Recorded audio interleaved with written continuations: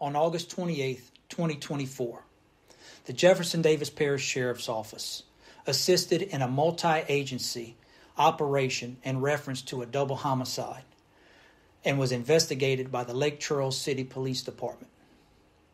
During this investigation, LCPD detectives obtained arrest warrants for 2 suspects believed to be responsible.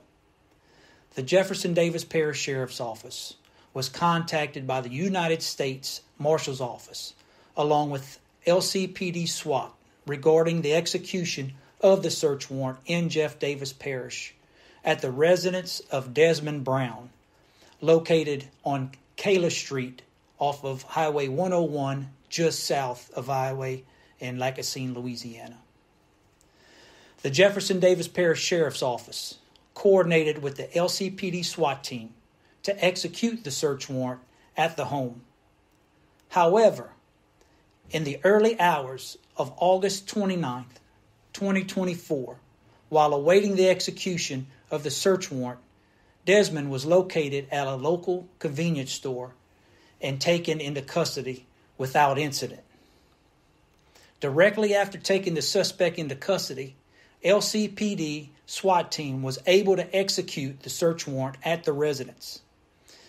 In order to ensure everyone's safety, the Jefferson Davis Parish Sheriff's Office detectives, along with the JDSO Special Services Division, assisted in the planning of the operation and collection of evidence. A total of 3 warrants were executed simultaneously by multiple agencies to ensure both suspects and all evidence were taken into custody. The Jefferson Davis Parish Sheriff's Office looks forward to working as a team with other agencies in an effort to keep our great parish and community safe.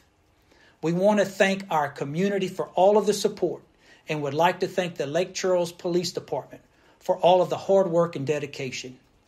Criminals will not be tolerated in Jeff Davis Parish, and we will continue to work hard to keep this parish safe for our future.